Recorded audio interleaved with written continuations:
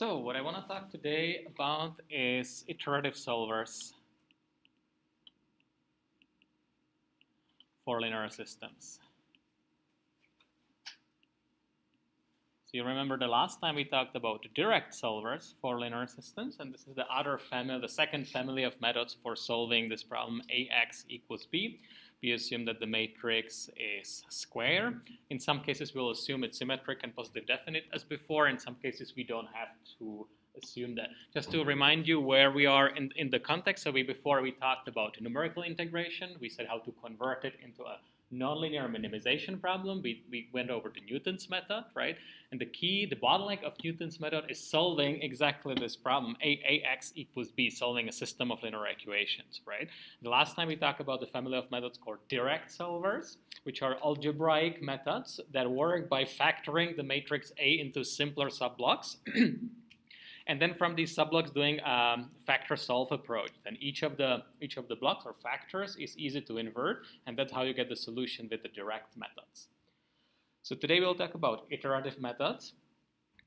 So there the approach is kind of similar to general nonlinear optimization. Okay, so you start from some initial guess. Let's call it x0. So that's my initial guess.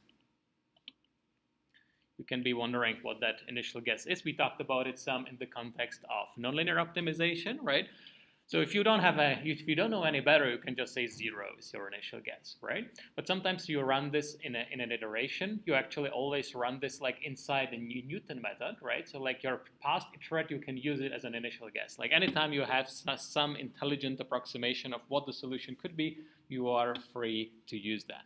But then the main meat of the method is the iteration, right? So then I can generate a sequence of iterates, x1, x2, x3, and so on, up to some xk.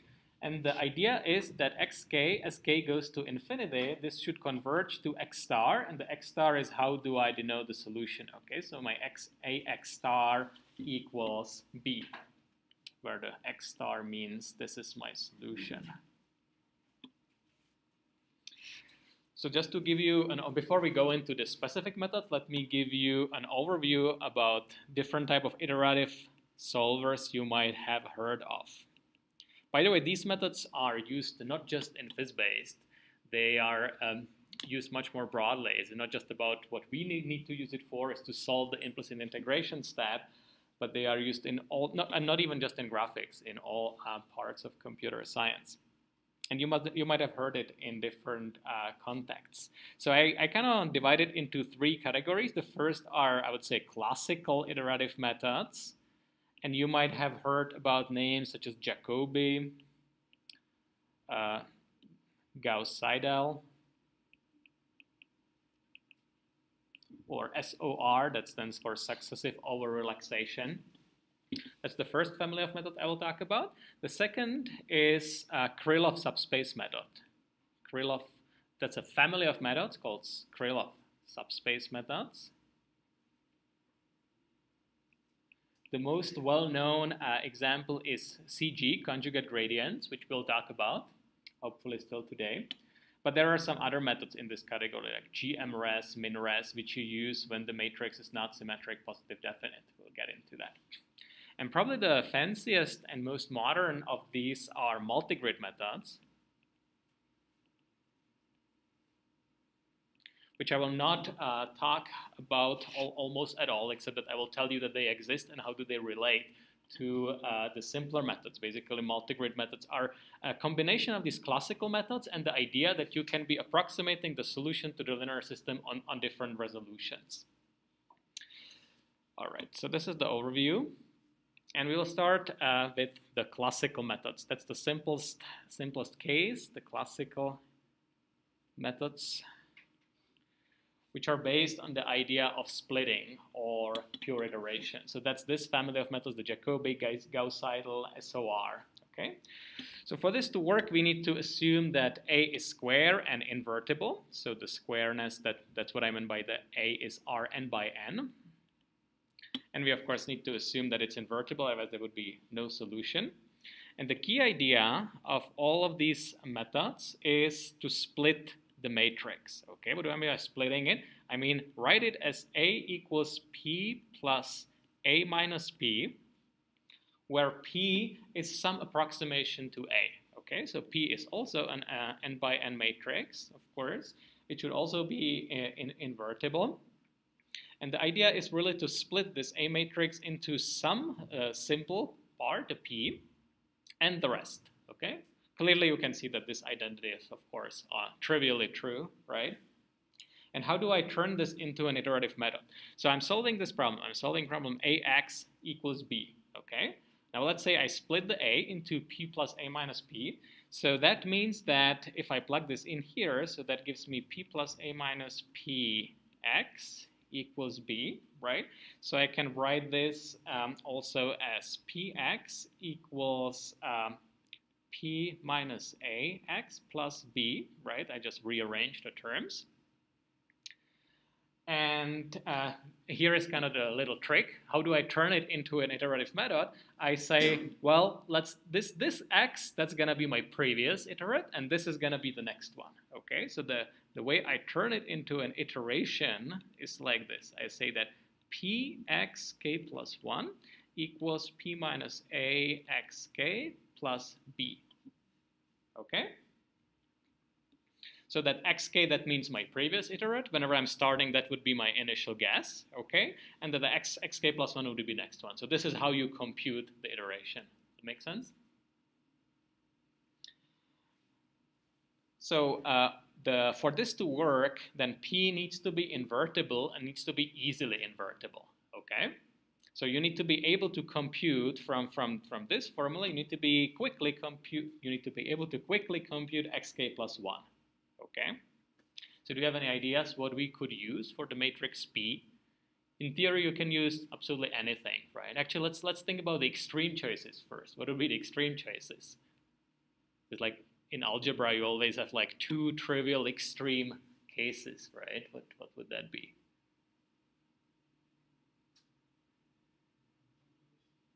British? Yeah, all zeros. That would be a perfectly valid extreme case, right? In which case you have accomplished nothing by this because you are just back to solving the original problem, right? So in this case, this is not really simplifying the problem, but that's exactly right. That's one of the extreme cases, right? All zeros. The other extreme case would be the entire matrix A, right? Which is similarly ridiculous. Usually that comes up in algebra, right? Like the empty set and the full set, right? And the interesting stuff is somewhere in the middle, okay? So what is some non-trivial, still pretty simple, what would be like a more useful choice of P for this method to work? And if you have heard about Jacobi or Gauss-Seidel, then you can probably guess. Anybody? So the idea is to somehow approximate the matrix A. Just get like if I give you a matrix and I ask you, hey, give me, it doesn't have to be exactly the same matrix, but it needs to be something I can invert very quickly. The last time we talked about the matrices which are easily invertible, right? That was the basic building blocks of direct solvers.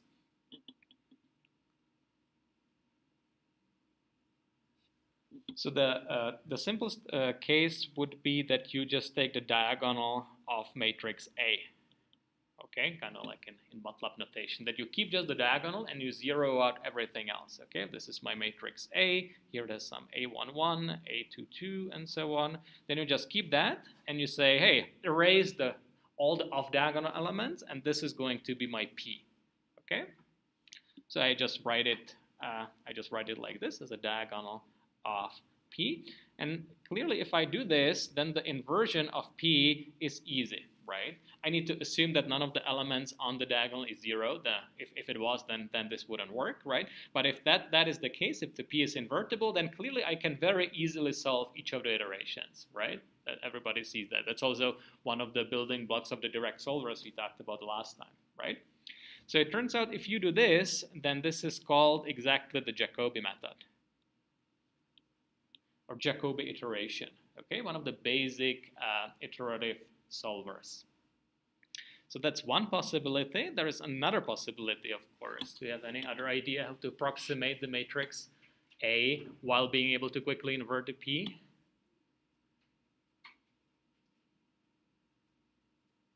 What would be like, so the diagonal obviously is very crude, right? If you want to do like a little bit better approximation, you have other choices. Exactly, yes, Trevor. You could do upper or lower triangle. That's perfect. So let's say it doesn't make a difference whether it's upper or lower, especially if it's symmetric, right? Well, actually, if it's not symmetric, it could theoretically make a difference, but conceptually, it's the same thing, right? Lower. So let's say we just use lower triangle of A. So it's a similar idea like with the diagonal, except that we erase all the elements above the main diagonal. So we keep all these elements below the main diagonal. All these become zeros. Okay. So in this case, this is called Gauss-Seidel.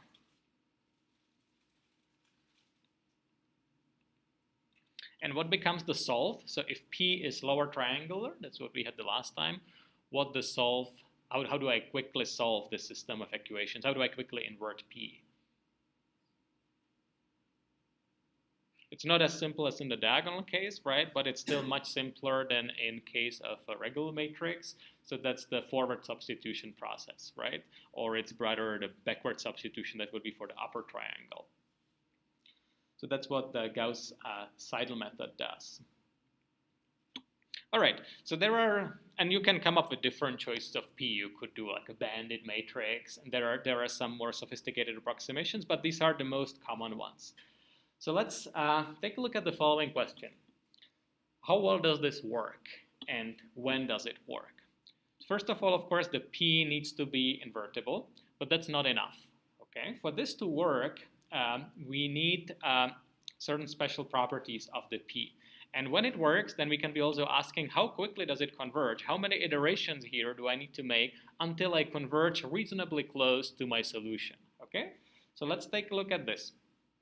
So to quantify this question, how well does it work, we can look at an error term. Okay, error term EK, that's simply the distance from my solution. So the X star, that's the solution. Okay, that's the perfect solution. And I compute the difference from the X star and the current iterate XK. Okay, that's what's called an error. Now there is a problem with this. You see the problem? The problem is that you don't know what X star is, right? Otherwise, if you knew it, you wouldn't have to be solving it, right? It's a bit of a chicken and egg problem. So the one way how you can, sometimes this is actually not a problem because you can often reason about the error directly, even without knowing explicitly what this X star is. I'll show you how that works. If that is a problem, then you can work with residual. And what is a residual RK? That's basically that's exactly the error scaled by the A matrix. Okay, so AEK. So that means that it is AX star minus AXK. But remember, X star, that was the exact solution. Okay, AX star is B. So this is nothing but B minus AXK. Okay, and that is easy to compute. I no longer need to know what X star was. I can always, if I give you an XK, you know what B is, you know what A is, right? That's your input. So you can compute exactly what this residual is. You can compute the residual at the very first iterate for your initial guess. If you happen to be lucky and the residual was 0, you're done, right? Because you happen to have a solution immediately. So if the residual, if RK equals 0, you're done.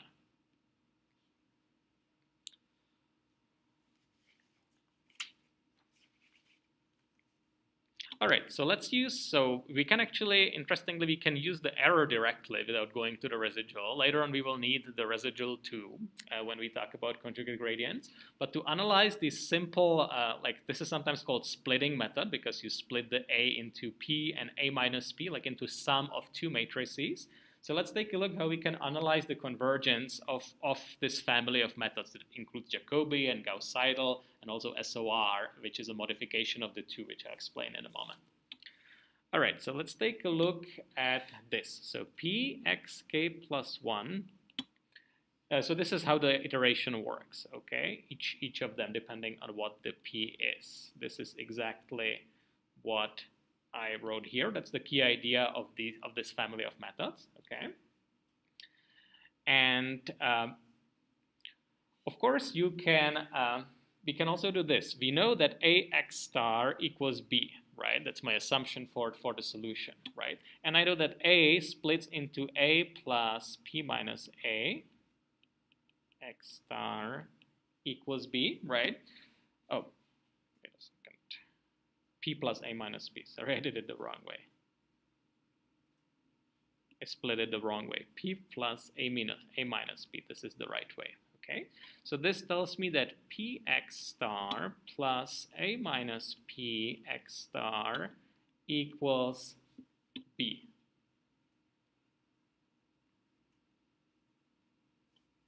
I can put this in a similar form as here, so I can put it like px star equals p minus a x star plus b, okay? And now this is interesting. This is kind of the trick in the convergence analysis of these methods. This is the iteration rule, okay? This is how the method works. This is how from xk you compute xk plus 1, okay? And this thing is something that is always true, okay? That's the property of the solution, okay? Here comes the trick. I can subtract the two formulas, okay? So if I subtract them, I will get this. I'll get p xk plus 1. Oh, sorry, I messed up the notation here.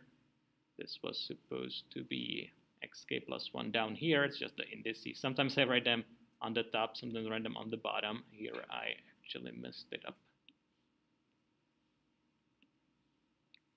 Does it look right? pxk plus 1 minus x star. So what I'm doing, I'm taking this equation and I'm subtracting this equation from it. Okay, both of them are true. Sure enough, I can subtract them and it's also going to be true, right? So this is going to be p minus a xk minus x star. And the reason why I'm doing this is that these b's, they subtract away. They disappear. Okay, they cancel.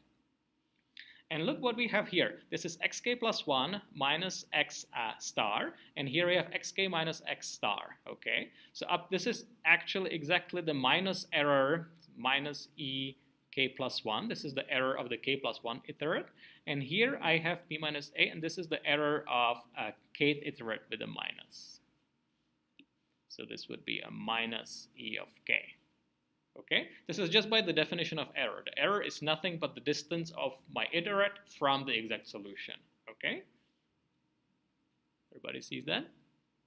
The minus is just a technicality, right? I can just multiply the whole thing by minus 1, and I just see that p ek plus 1 equals p minus a ek.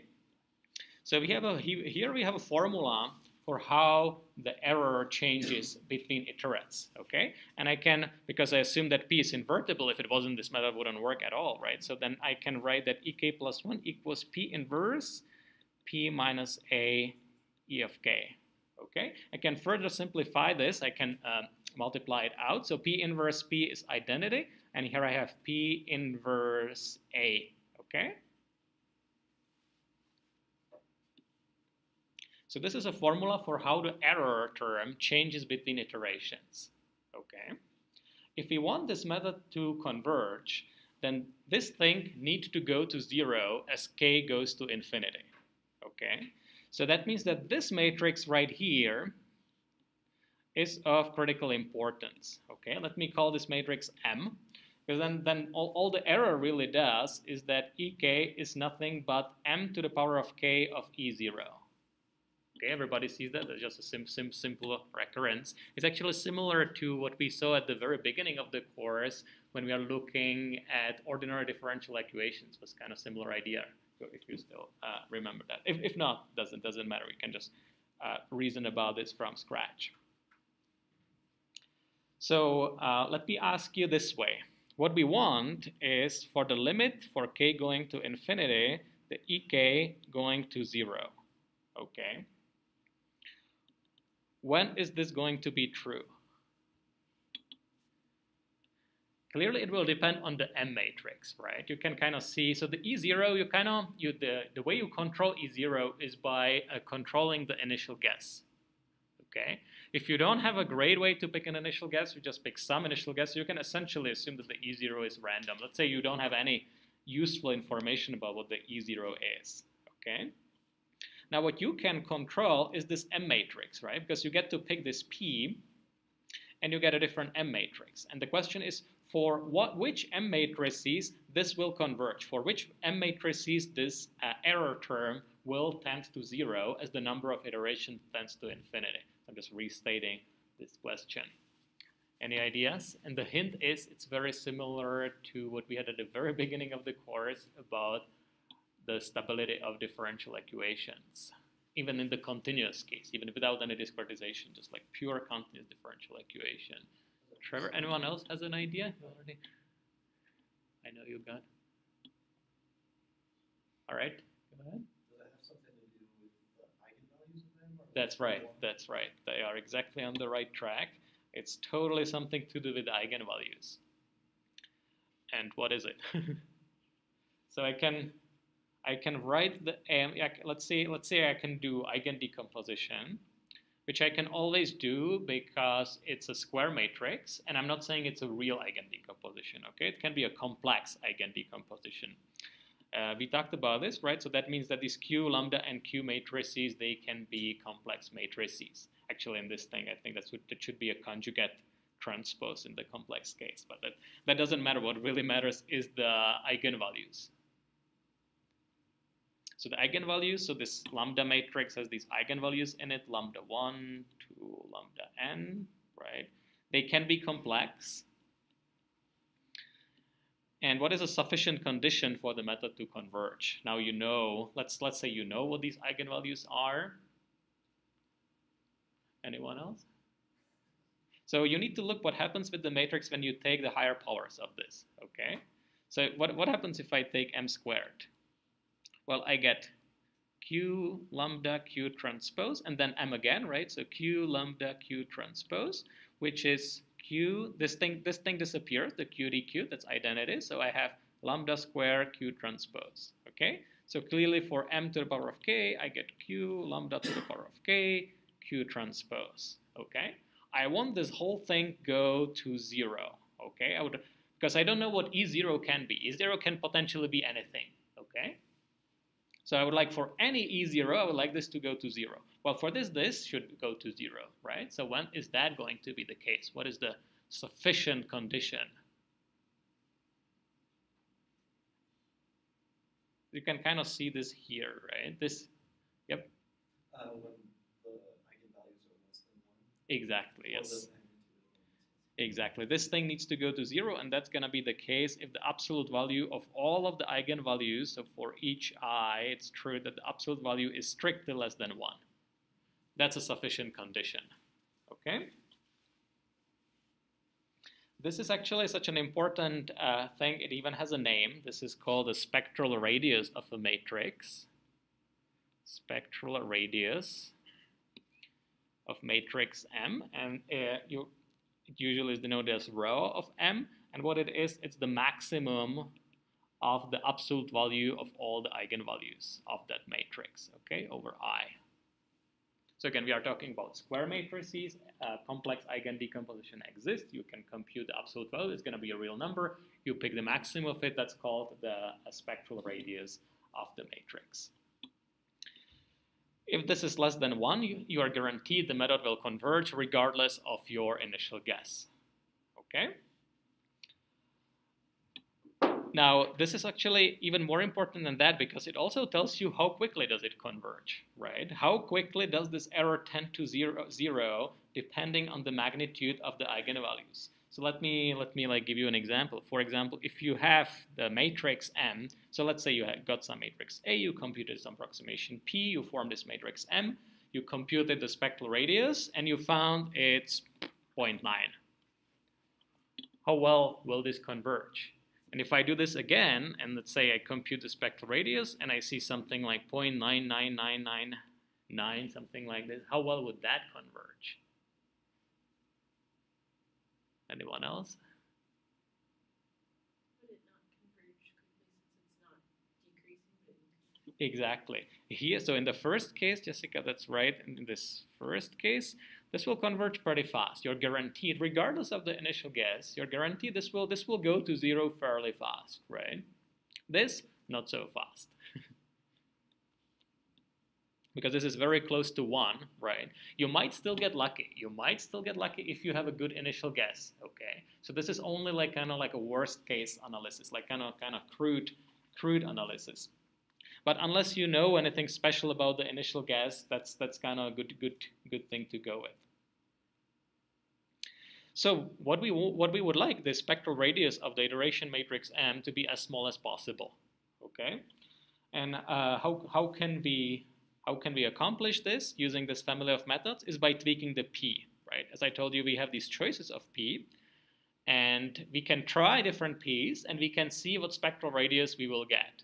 You would actually usually not try to compute the spectral radius, you just try to run the iteration and see how that works. And it's an entirely reasonable thing to try all these choices and see which will work best on your specific problem, okay? So there are these two methods, the Jacobi and Gauss-Seidel. There is also a third method, which is like a combination of the two, where you say that P is the diagonal of A.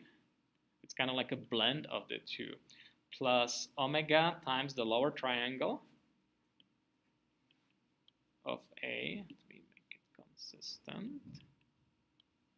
Where omega is a tweaking parameter, okay? Usually it's set less than 2. And this is called, so this is basically a blend of the two. The solve doesn't get much more complicated, right? Because it's still a lower triangle, except that there is this funny parameter. The idea is to do like an overcorrection. And this is called SOR, successive overrelaxation. Okay, and this was developed because this matrix P, if you use this, then the iteration matrix M, this one, usually has smaller spectral radius. And you can tweak this omega so you can get even smaller spectral radius. So that's the idea of this first family of methods, of these classical iterations, okay? And there are like some tweaking knobs so you can improve the convergence. But usually you try this and you exhaust all these tweaking possibilities, and then you conclude that these methods are a little bit too simple. Basically, it doesn't really converge super fast. Even though I wouldn't discount anything, just like this. This was like a fairly recent trend at SIGGRAPH. There were some papers which were proposing fast physics-based solvers using exactly these methods because since they are so simple, like the Jacobi, that's super simple, right? The implementation, this inversion of a diagonal matrix, that's a joke, right? Doesn't even have to be a matrix. You are just dividing by all the diagonal elements. So it's perfect for GPU implementations. And there was some very recent, I think this is still a topic of current research, kind of deciding which of these solvers work best for what kind of physics-based simulations. And there was some work that was using the Jacobi highly parallelized on the GPU, and they got very nice results. So don't discount some method just because it's too simple, even though if you read like numerical linear algebra textbooks, that's what they will tell you, that these methods are a little bit too simple. And that's, if you want faster convergence, you need to go to some of these more advanced methods, the Krylov subspace methods, or multigrid. And that's what I want to do next, is to move on to the Krylov subspace methods, unless you have some more questions to this classical iteration.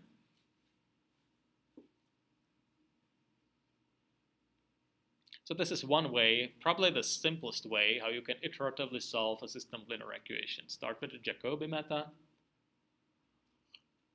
By the way, there are many more convergence results you can read up if you dig deeper. There are like some conditions of if the matrix is like strictly diagonally dominant, then the Jacobi converges. Then there are some results that the Gauss-Seidel converges if the matrix is positive definite, and so on. There is like a lot of theory about this. I'm not gonna go into the details. Could you go back to the definition of M really quick? Yeah, this is the M. This is identity minus P inverse A.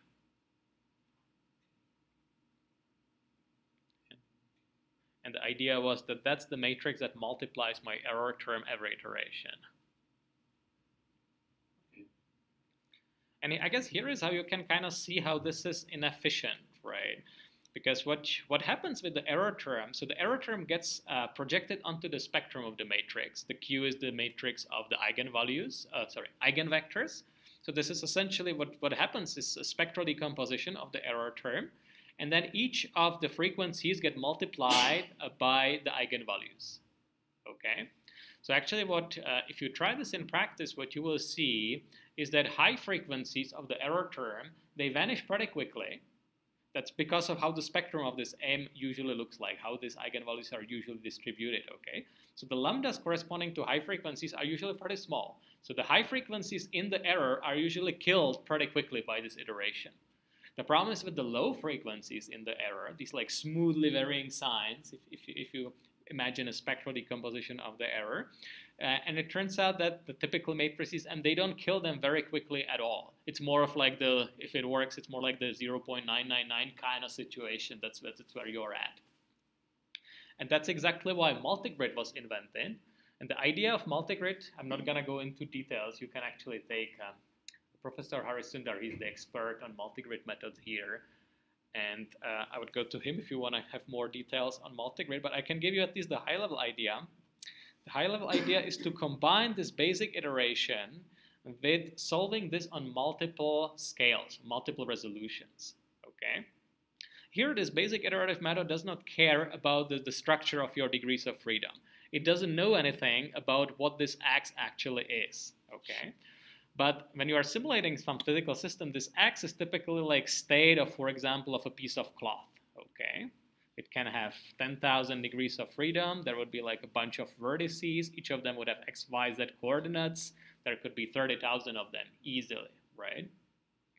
And the frequencies I was talking about, they correspond to the frequencies you have on the cloth. If it has some fine scale wrinkles, then those would be high frequencies. If it's just some sort of like very slowly varying deformations, those would be the low frequencies.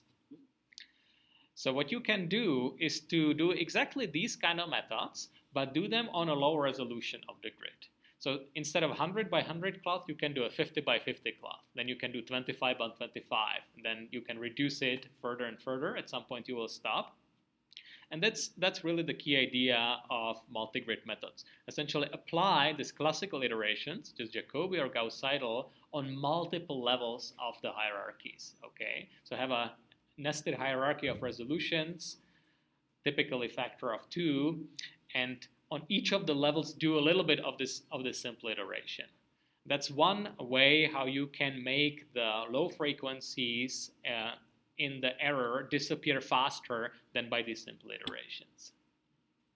It gets pretty complicated, this multigrid stuff, as you can get an idea already, right? As you are doing this hierarchy of resolutions, there are many parameters you need to decide. For example, how many iterations I will be doing on each level of hierarchy. How the different levels are going to be communicating. How my coarse cloth is going to be propagating information to the higher resolution cloth and the other way around, okay? So there are many things that need to align perfectly so the multigrid method performs well, okay? So it gets a little bit tricky and it's hard to get it right, but if you get it right, then it works very fast.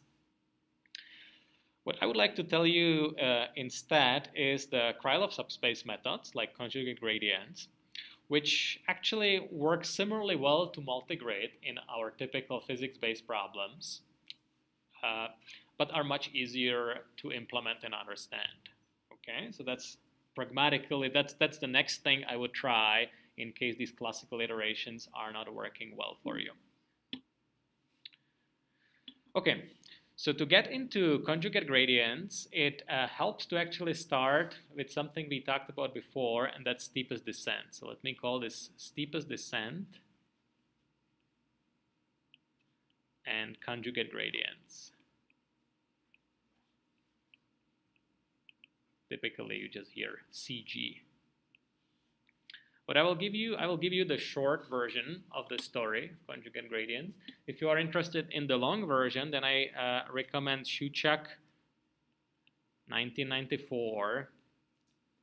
It has a funny title. It's an Introduction to CG Without the Agonizing Paint.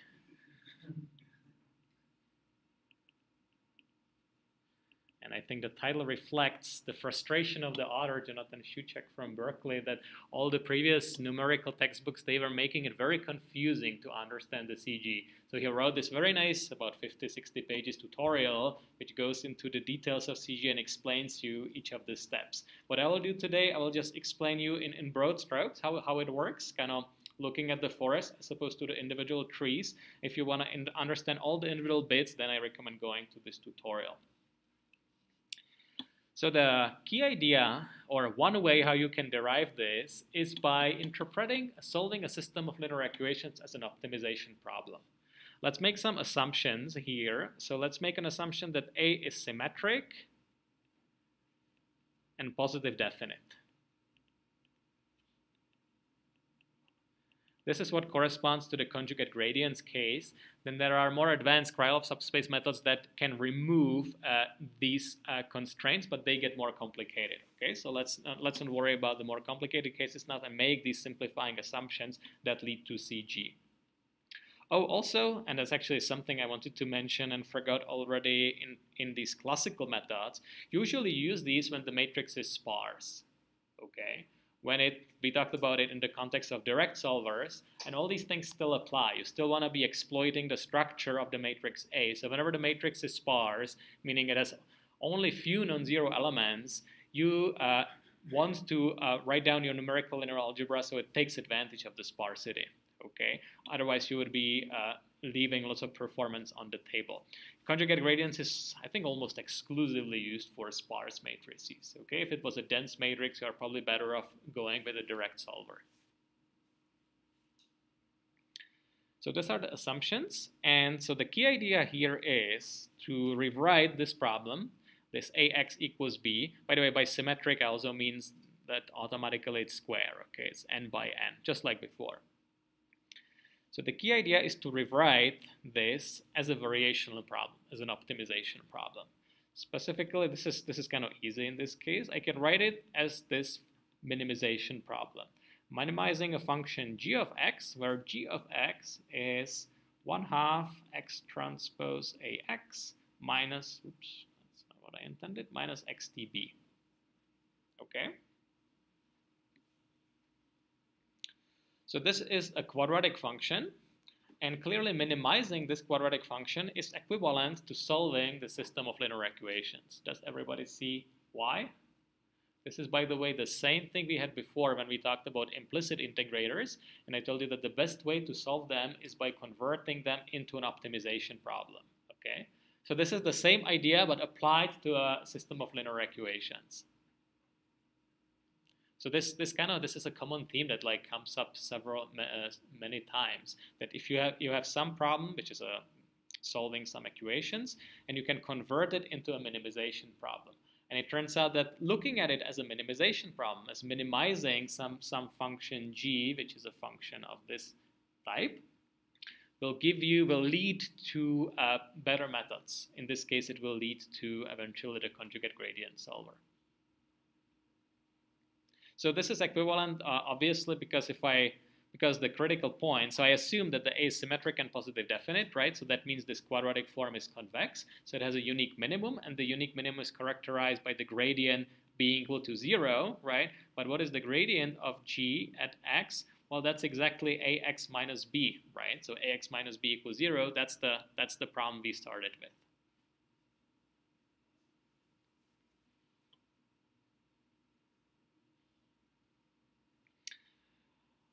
Okay, so let's start. So now we converted it to an optimization problem. So now we can apply all we know from minimization to this, right? So we can, this is what we talked about before in the context of g being an arbitrary, complicated, nonlinear function, okay? So this is actually a simpler case where the g is a quadratic function, that to convex quadratic, okay? It's convex because the Hessian of G, that's the A matrix, and I assume it's symmetric and positive definite. Okay? So how can we minimize this? How can we, now we have this objective, right? So we can use any of the methods we talked about before. We can use descent methods to minimize this.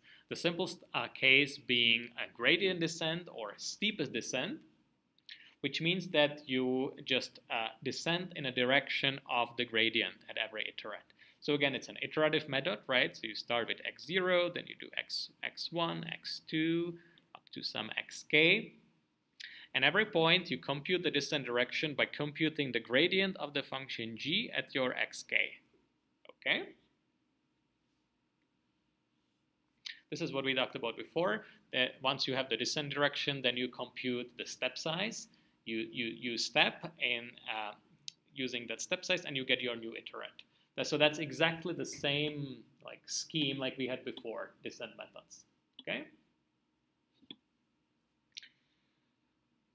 So here is the interesting bit. The gradient of g. So what we are basically gonna do, this is gonna be exactly a descent method like we talked about before. But the special thing here is that this has such a simple form, which lends itself to many important simplifications. Okay, so we are no longer minimizing an arbitrary function g. We are minimizing a very special. We are minimizing a convex quadratic function g.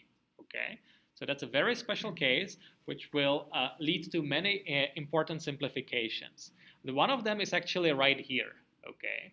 Computing the gradient of g is actually very simple, right? What is the gradient of g at some iterate xk? Well, the gradient is this. The gradient is ax minus b, right? So at iterate xk, this is just axk minus b, okay? Which, by the way, this is what I called residual before, I guess with minus, okay? Oh, you know where the minus, where I lost the minus? I missed one thing when I was explaining this descent method. What was that? Why the discrepancy? So remember, we talked about descent methods, right? That minimize an arbitrary function starting at some point x0, computing the gradient, and going in the direction of the gradient. What did I miss there?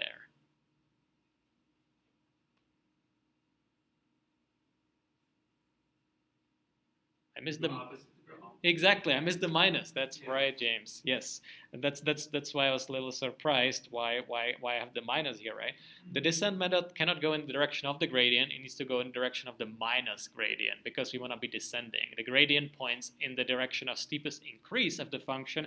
We want to be minimizing, so we are going in the direction of maximum decrease. That's exactly what the descent method is. Okay, so this is exactly so the ax. So this is the minus residual,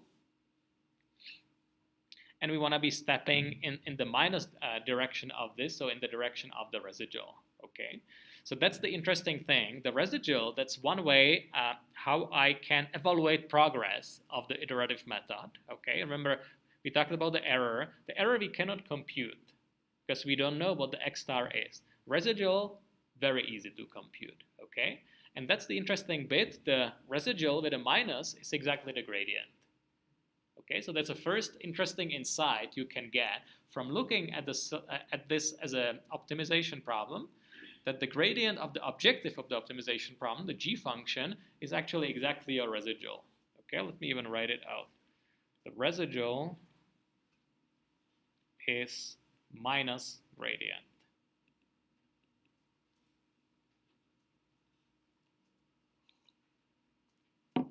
All right, so computing the gradient is easy. That's just this ax minus b. So that's the first step of any descent method. Okay. Now, actually, let's go a little bit lower level. We talked about the numerical linear algebra before, right? It turns out that computing this ax minus b, that's going to be the bottleneck of the conjugate gradient solver, okay? So here, when you are computing the gradient, aka minus residual, it's important to make this fast, okay? The bottleneck obviously is computing the matrix vector product axk. I give you a vector xk, and you need to give me the matrix vector product axk. Here, it's very important to take advantage of the structure of the matrix A, because if the matrix A is sparse, you can compute this much faster than if the matrix A was dense, or if it was sparse and you were not taking advantage of the structure. Okay, so that this matrix vector product, or mat vec product, it's very important to optimize this. And here is an interesting fact about all these methods, steepest descent and conjugate gradients. It actually turns out that you don't need to have the matrix A explicitly stored in memory. Okay, this is initially like counterintuitive. This is sometimes called matrix free solvers. And that's actually one of the advantages of these iterative methods. You don't have to have the A matrix in memory. All you need to have is a function that computes this matrix vector product, A times X. Okay? All you need is a piece of code that computes A times X. For this, of course, you can do it by storing the matrix A in memory, right? And then have some fast routines that do the matrix vector multiplication. But you don't have to do it that way. You can actually compute the values of the matrix A on the fly and immediately use them to multiply with the values in X. Okay? And that's actually how some of these solvers are written. If you are using some existing conjugate gradient solver, sometimes you don't pass it the matrix A as like some compressed row storage or compressed column storage. You just give it a pointer to a function that computes this matrix vector product. Okay?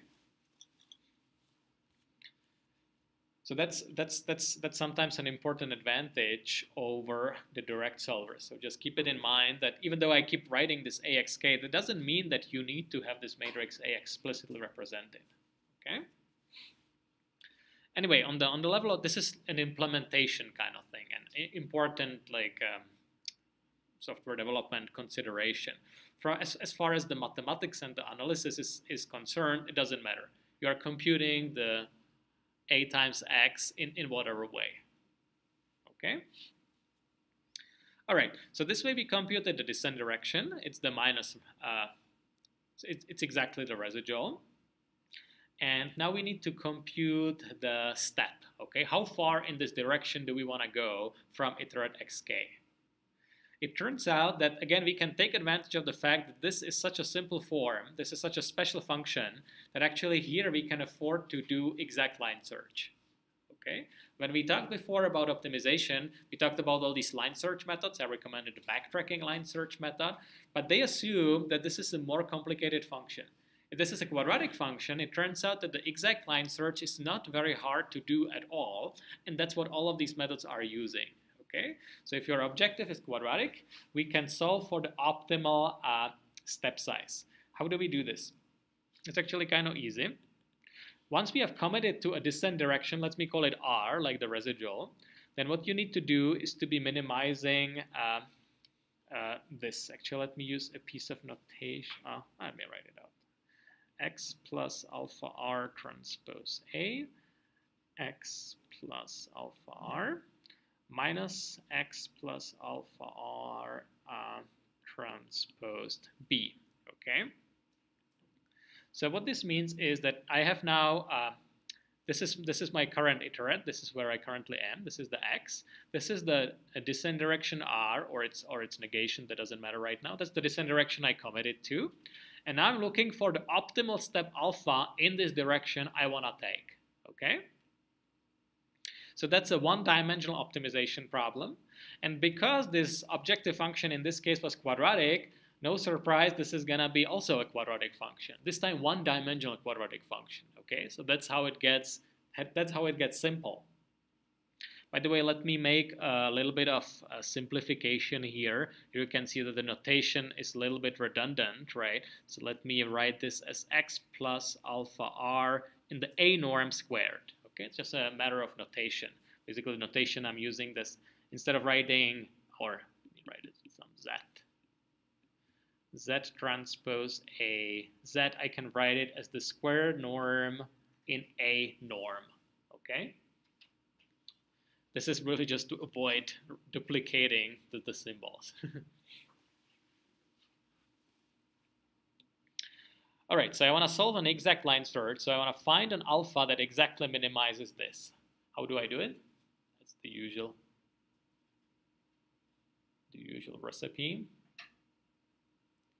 This is now a one-dimensional function. It's a function of alpha. I want to find its minimum.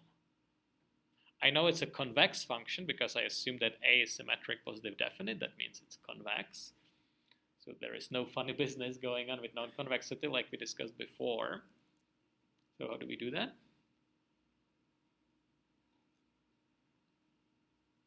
Come on, you know this.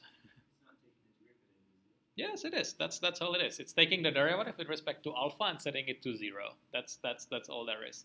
So let me do that. So I take this and I differentiate it by alpha. So what do I get? I differentiate the first term, right? I get R transpose A x plus alpha R. Okay, then that would be the other thing, but that's symmetric. So this 1/2 goes away, and I have this there twice. That's like we always do. And here is just minus RTB. Okay, and I set this to 0. So what I've done, I've taken this, differentiated by alpha, set to 0. Okay, that's it. Now I'm just gonna write it out. So this is gonna be R transpose A x plus alpha. Oh, you know what? Let me write it like this. Let me write it minus R transpose B.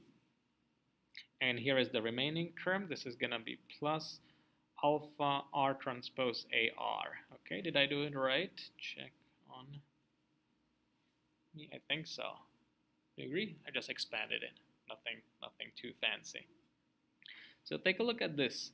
This is R transpose AX minus B. The R, by the way, remember that's the residual. Okay, that's what I defined down here. R with K or without K or whatever, it's B minus AX. K, if you will. Oh, so this AX minus B, that is the residual. Okay, so I can write this as RTR plus alpha R transpose AR equals 0. Okay, because this AX minus B, that's the R itself. That's a funny thing that happened there, but that's absolutely true. That's how the residual is defined. Okay. Well, from this, it's quite easy to compute what the optimal alpha is, right? Because the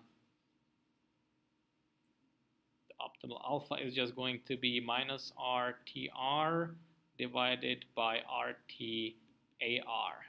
Okay, if I wanted, I could write it in norms as R squared, the Euclidean norm, and this would be the R in my A norm, if you will.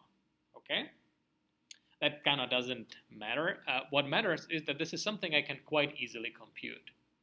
The R is easy to compute. The I is just the residual. This is my AX minus B. Okay, for whatever X, easy to compute. Okay? This R squared, the square norm of R, Euclidean norm of R, also easy to compute, right? Just square all the elements and sum them together. So altogether, the alpha is easy to compute, okay? And that is the optimal line search step. So what I'm gonna do is that my xk plus 1 is gonna be xk plus alpha rk. That's how I get the next iterate. Okay? So that's the steepest descent method applied to this specific problem, okay? So it's really no different than what we had before when we talked about steepest descent, except the only difference being that now we are applying to a convex quadratic function, which lends itself to some simplifications. One simplification is that the gradient is this simple formula. The other simplification is that you don't have to do any funny business with the line searches. You can directly compute the exact line search, perfect line search, okay? So that simplifies things. And it's also quite a simple formula. All right, so let's take a look how well this works. And if you were paying attention during the previous lectures on general optimization, you can be already guessing this will not work all that great, right? This will have exactly the same problem we talked about before. This is a zigzagging problem that this will usually take many iterations to convergence. So if you are to talk about convergence analysis, so in this context, the speed of convergence is usually expressed in this metric. You measure the norm of the error term, but in the A norm, okay? So that's, again, this is just my notation for EK transposed A EK, okay? So this error term is exactly this. That's the distance of my current iterate from the perfect solution. And I give it this A in the middle. So I measure it in the metric defined by the matrix A. And you can be asking, why is this a reasonable metric to be using? And the answer is that actually if you write this out like this, if you look at what this actually means, this error in the A matrix, so the error, of course, that's defined as we said, this is xk minus x star. The order doesn't matter, right, because it's a squared norm, so minuses go away. So this is nothing but 1/2 of xk squared plus, I'm just expanding this, x star in the A norm squared, and here is the cross term twice, so this is minus xk transpose A x star, okay, just expanding a quadratic. And notice what happened here. This ax star, that's exactly my b, okay, and this thing, the x star, that's a constant, that doesn't depend on k. That's the solution, okay? The iteration doesn't do anything about the solution, it's just trying to get to it, right? But as far as the error is concerned, this is a constant, okay? So all this thing is actually nothing but, let me expand it out so you can see it very clearly. This is just x transpose axk minus xk transpose b plus some constant, okay? Well, guess what this is? This is nothing but the objective we have here, okay? 1/2 xtax minus xtb. This is exactly, even with the 1/2, this whole thing, let me write it like this. This whole thing is g at xk plus a constant, okay? So this explains you why this metric is reasonable, because that's exactly corresponds up to some constant that doesn't really matter in optimization. It exactly corresponds to the function we are minimizing, okay? Meaning, if I run minimizing this norm of the A norm of the error is exactly equivalent to minimizing the g function. Okay, so let me skip a lot of tedious derivation which you can look up in the Shuchek's write-up, and I will just show you the convergence result for the steepest descent method. Okay, so the convergence result is expressed exactly in terms of this A norm of the error, and it says this. It says that the squared A norm error of the kth iterate is less than or equal, there's some funny number kappa, I'll explain that in a second, divided by kappa plus 1. This is to the power of k, and this is multiplied by the error in the initial guess. Okay? Getting to this is a little complicated. I'm not gonna derive how that works. If you are interested, you can look at the Shuchek's tutorial. What is this kappa thing? That's something very important. This kappa thing is the ratio between the maximum and minimal eigenvalue of matrix A. Okay, this is called the condition number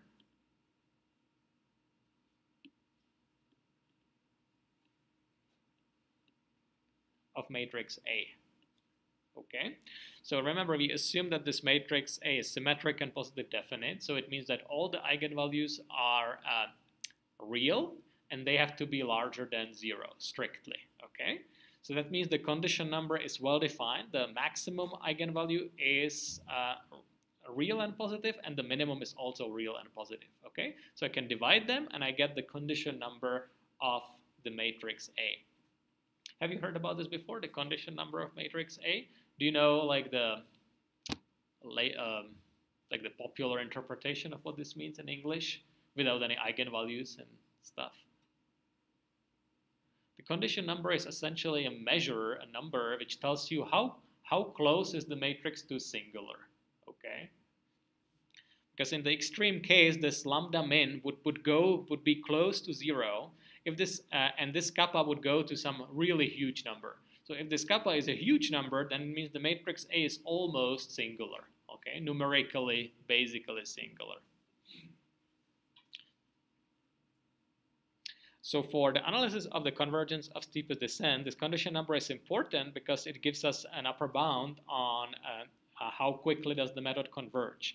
So this condition number for typical matrices we are dealing with in physics-based animation, this kappa can be fairly high. It can easily be 10 to the 6, it can be 10 to the 7, 10 to the 8, can be a large number, okay? Especially if you have a higher number of degrees of freedom, higher stiffness, and so on. And what is this going to be? If kappa is a million, what is this going to be? This is going to be million minus 1 divided by million plus 1.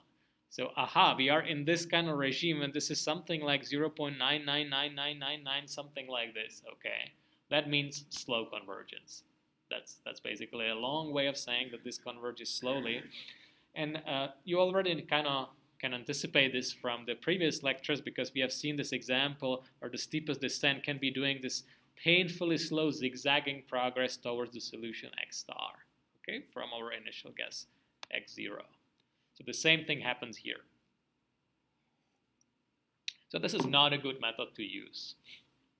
The reason why I was explaining it is because conjugate gradients, which is an excellent method to use, is essentially a tweak of this method, is a fix of this zigzagging thing.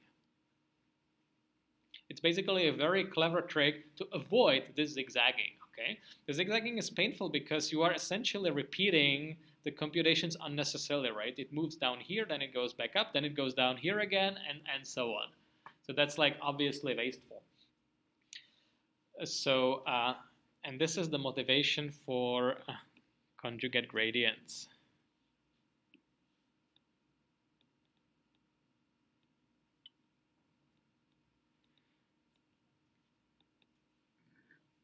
So the idea of conjugate gradients is to pick smarter descent directions than the steepest descent would dictate you to use, okay? So conceptually, it's similar to Newton's method. That's what we had before. Newton's method was also picking a smarter descent direction than steepest descent. Except that here we cannot use the Newton's method, because if we just use the Newton's method, we are back to the original problem, right? So we actually would not accomplish anything. So we need to be a little bit more clever about how do we compute the descent directions. Newton's method would tell us, hey, solve a linear system, but we already are solving a linear system, so that would actually not be helpful, okay? So instead, the CG is essentially a clever trick how to pick smarter descent directions, okay? So maybe let me first explain what the conjugation means. The gradients are the gradients we are talking about. That's like in the steepest descent method. The residuals are the gradients. You already know what that is. What is the conjugation? So conjugation is a property similar to orthogonality, okay?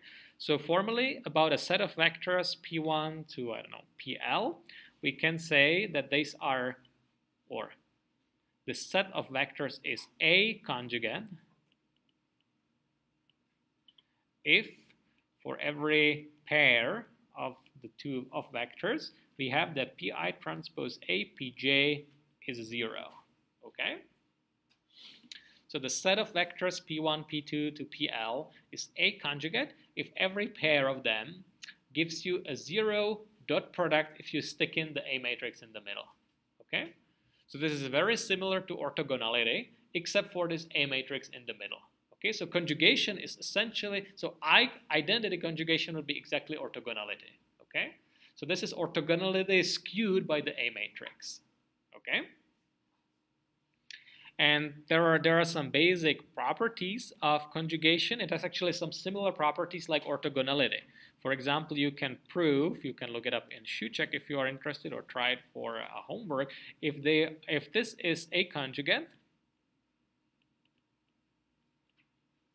then that implies that the set of vectors is linearly independent.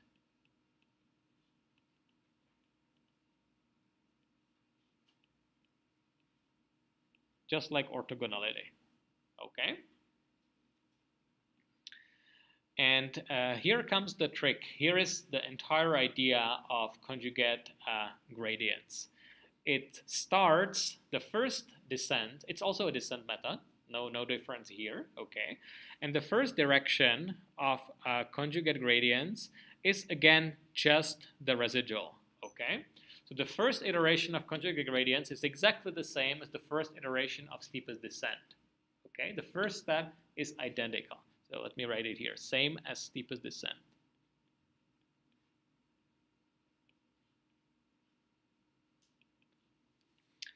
Then let's say we iterated already, we already did some of these descent steps, and now we are looking for a descent direction number k, okay? And the idea of conjugate gradients is to make sure that these descent directions are a conjugate, okay? That's why it's called conjugate gradients. It can also be called conjugate directions, if you will. And the idea, how do we compute the descent direction number k? We also use the gradient. The gradient always has some very useful information, but we do this funny trick. We figure out some parameter beta k, and we blend in the previous descent direction. Okay, this pk minus 1, that's what was before. That's the one we used in just the previous descent step. Okay. So the next one is going to be a blend of the previous one with the gradient using some parameter beta. And guess how the beta k is computed? It's computed such that pk minus 1 and pk are a conjugate.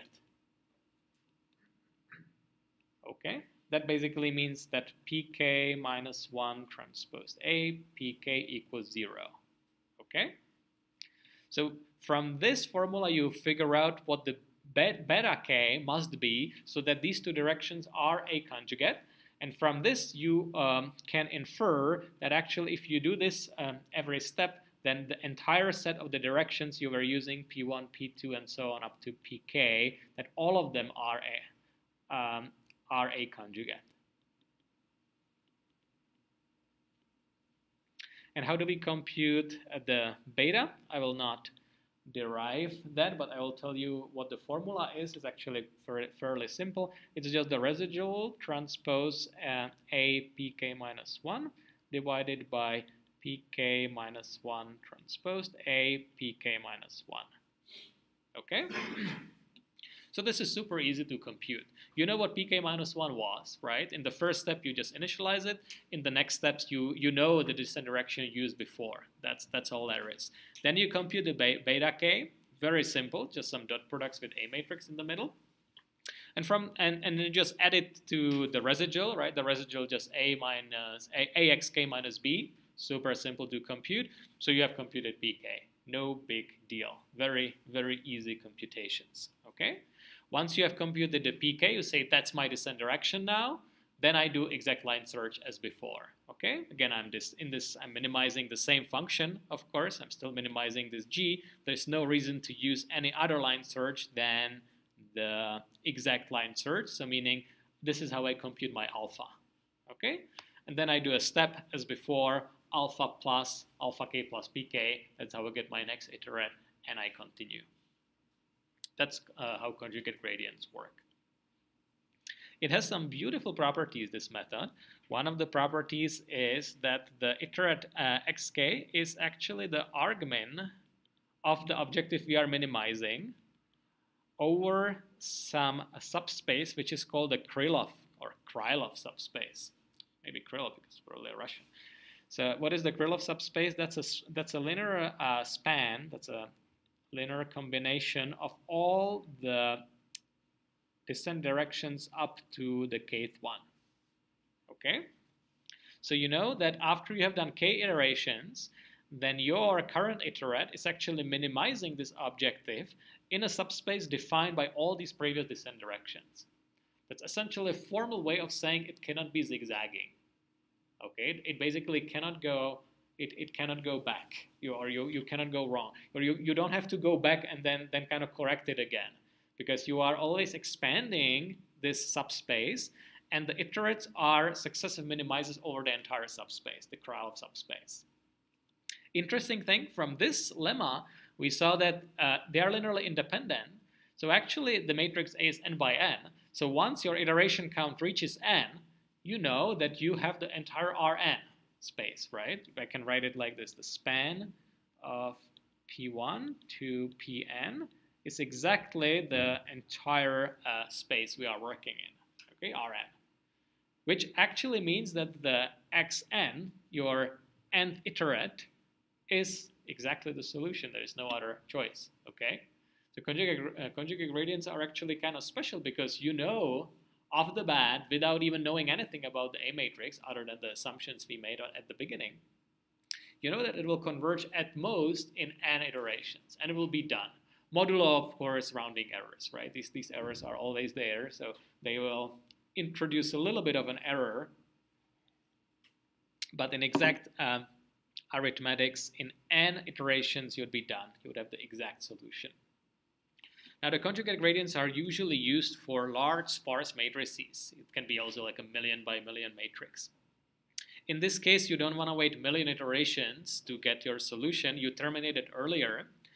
And that is possible because it's an iterative method. So you are not looking necessarily for the perfectly exact solution. You're just looking for a good approximation to the exact solution. It turns out that you can usually get way earlier. Okay. If you do the same convergence analysis I told you before for steepest descent, you can write a similar result. Remember, this is what we got for steepest descent. If you do the same thing for conjugate gradients, you will get this. So it's the same metric, okay? And you will find out that this is less than or equal the square root of the condition number kappa minus 1 divided by square root of kappa plus 1 to the power of k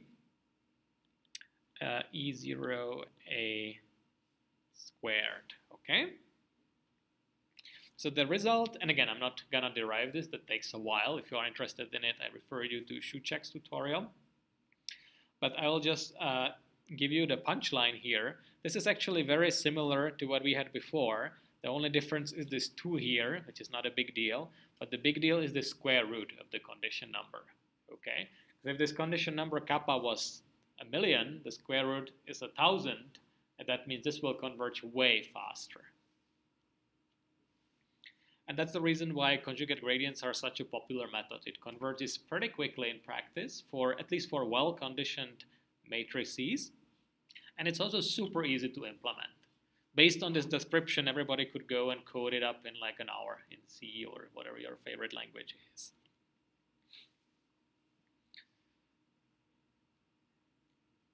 There is one more comment about conjugate gradients. Usually you hear not CG, but PCG, and the P stands for preconditioning, okay? So that's my last comment here, preconditioning. And because that's what is usually used in practice. You don't usually use the vanilla conjugate gradients, you usually use preconditioned conjugate gradients. The idea is simple. Instead of solving AX equals B directly, you solve M inverse AX equals M inverse B, okay? Where this M is a preconditioner. What does it mean, preconditioner? It means some simple matrix that approximates my A, okay? So it's a similar idea like what we started with in this splitting methods. Remember when we started, we said, hey, this P, that could be some approximation of A, okay? So the preconditioning is exactly the same idea. And the hope is that after the preconditioning, this M inverse A is going to have a smaller condition number, okay? What you want to do, you want to reduce the condition number of the matrix you will be iterating on. And if you succeed with doing this, if you find a good preconditioner, reduce the condition number, it will converge faster. And of course, for this to be efficient, the preconditioner must be quick to invert, right? Because you have this M inverse here. So the basic preconditioner is M equals the diagonal of A, just like in the simple splitting methods, which is called the Jacobi preconditioner.